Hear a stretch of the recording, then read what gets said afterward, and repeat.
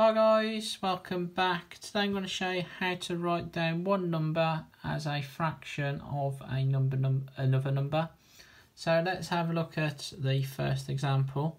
So we've got to write down 4 as a fraction of 9.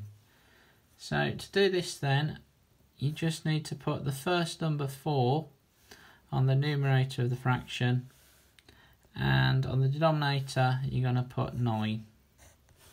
So the answer is 4/9. So let's move on to example 2 then. So we've got to write down 2 as a fraction of 8, and you're also asked to simplify the answer.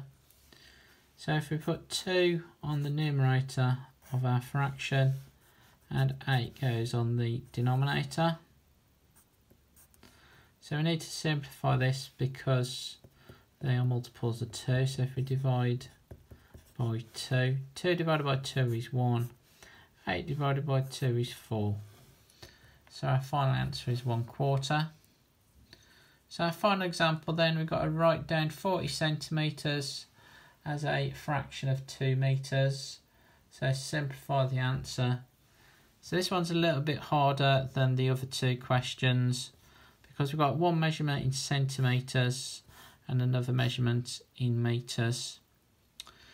So I think it'll be best to convert this measurement in metres into centimetres, so we've got both measurements as the same type of unit. So there's 100 centimetres in 1 metre. So if we do 2 metres, that would be 200 centimetres. So our fraction would be 40 out of 200. And then we just need to simplify this answer. So let's divide by 10 first because we've got zeros at the end. So 40 divided by 10 is 4. 200 divided by 10 is 20.